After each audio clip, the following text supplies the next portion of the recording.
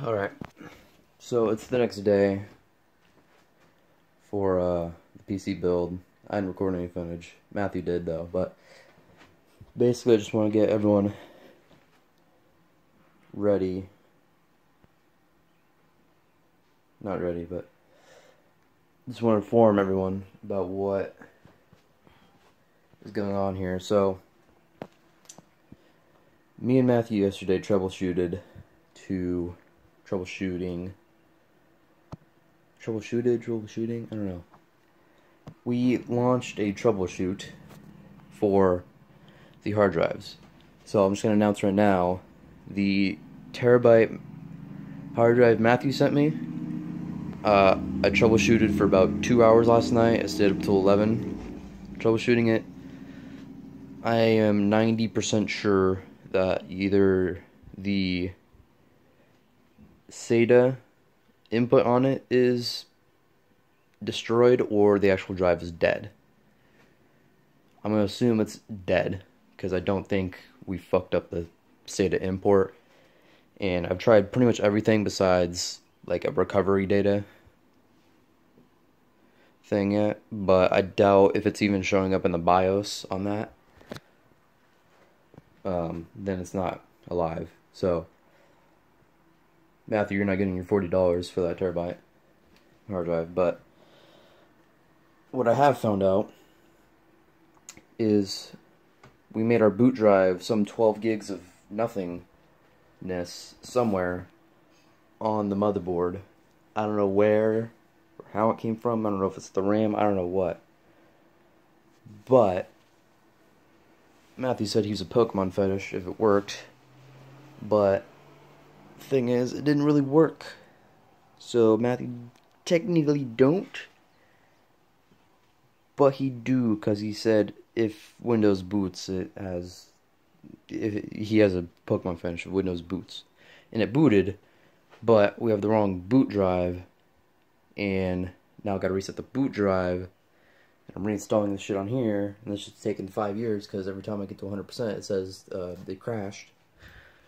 And this over here, the reason I'm changing the boot drive to the bigger one here, this has about 140 gigs on it, but I couldn't download anything to it. Like I couldn't download even the shit over here that I'm downloading right now. It wouldn't even let me download that because it said disk's full. Because it's going off the boot drive, and all 12 gigs were taken up, and I didn't format it or anything. So, and this SATA, I've been in SATA 3 right now. I was just changing the SATA cables and whatnot. Let's see if it did. That was troubleshooting for both the hard drives. But this bigger drive from my old laptop, I'm going to set that as the boot drive. Hopefully. And hopefully that works, because we troubleshooted on here, over here. We troubleshooted on here, over here. Yep. We troubleshooted here, and it didn't really work out because it kept on saying there's no drives, and then there's a drive but no space, which I assume is the dead drive. And then we plug in drives here, there, and then Matthew was like, I have a Pokemon feature that works, and it fucking worked. And we're all like, what the fuck?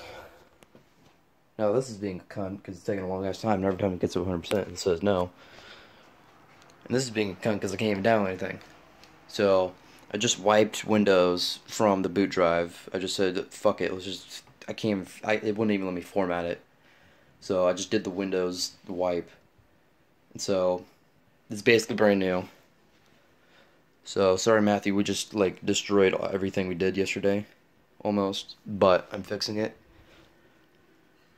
I just want to let that out there because this is a pretty beast build, actually. Not a beast build, but it's a pretty decent build for gaming. It's a Ryzen 5 1400 GTX 1050, 16 gigs of RAM, and once I buy my other hard drive, which basically will be a replacement for Matthew's hard drive that he gave me, it's going to be a terabyte Western Digital. That's going to be about $40. And I might get SSD later on down the road. But for now, I'm just using this shitty Where is it? There it is. You can barely see it. Right there.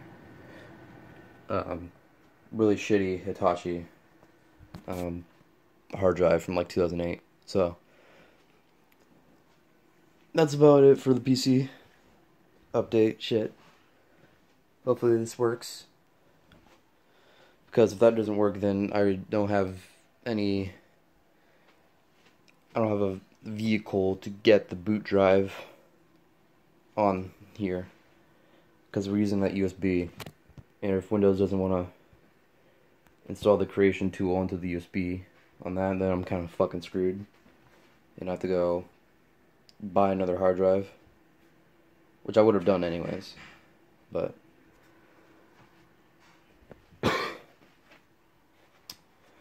I want to save for the product key once I get this shit going, so